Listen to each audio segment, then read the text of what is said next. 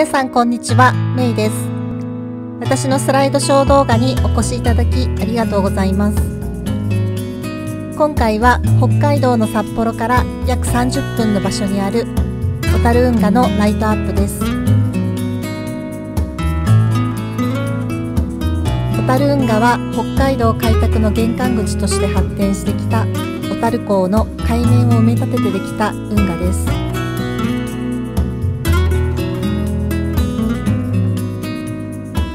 大正12年から昭和40年頃まで船が運航していましたが、小樽港の埠頭が整備され運河の使命を終えた後は一部を埋め立て、散策路や広場が整備されて現在は日本有数の観光地になっています。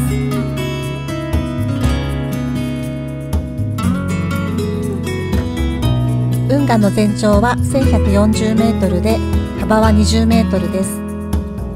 北部にある北運河の幅は当初のままの40メートルです。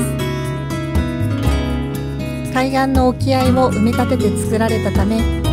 直線ではなく緩やかに湾曲しているのが特徴となっています。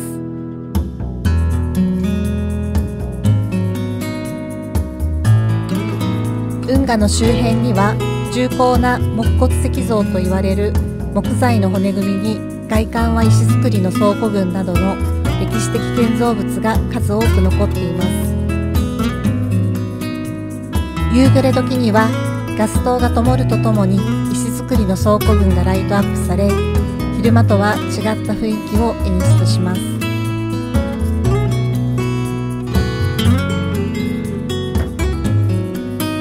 ガス灯やライトアップの光が運河に反射してとても綺麗な光景を映し出します。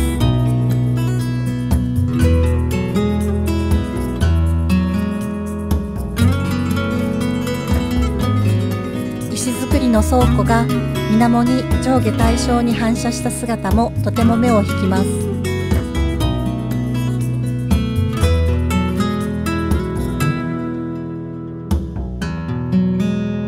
こちらはカメラのフラッシュの設定を少し変えて撮影したものですが、ライトアップや水面への反射が幻想的な雰囲気を作り出しています。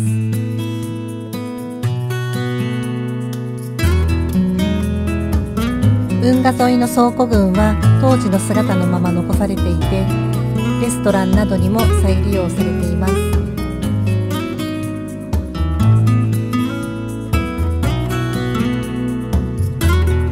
こちらは浅草橋外苑といわれる広場で写真撮影の代表的スポットです。敷地内には観光案内所もあります。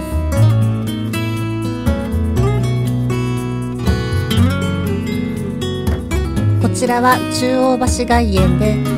小樽駅から伸びる中央通りと小樽運河が交差する場所に位置しています。近くには小樽運河クルーズの乗船場所や運河プラザ観光案内所などがあります。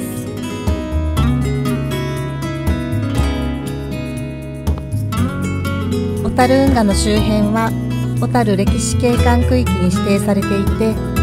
この写真は出抜小路にある日の宮蔵で展望台にもなっています。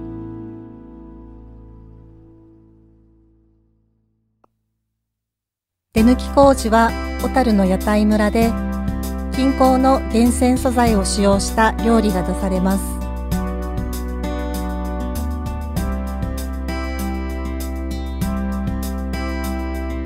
夜はライトアップもされていて、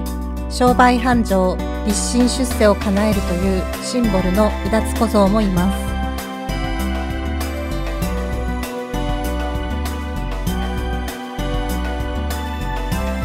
運河の写真に戻りますが、ツタが絡む倉庫のライトアップもとても絵になります。観光する時期によって夏は緑色、秋は赤色などツタの色や量が違うため、春夏秋冬のそれぞれの雰囲気を味わえます。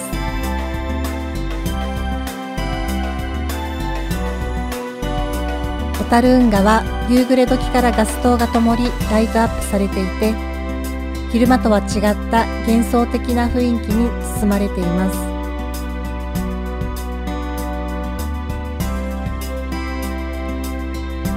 樽運河は札幌駅から JR 快速エアポートで約30分の小樽駅から徒歩10分のところにあり、観光しやすい場所です。昼と夜や季節ごとでも風景が違いますし、毎年2月に行われる小樽雪あかりの道と言われる雪の中に無数のろうそくが灯される時期もまた違った光景を見せてくれます。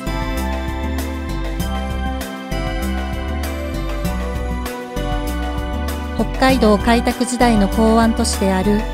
小樽の海運を支えてきた小樽運河は、現在も訪れた人に感動を与えてくれる素敵な場所です。少しでもこの動画が皆様の参考になれば幸いです。ご視聴ありがとうございました。また次回の動画でお会いしましょう。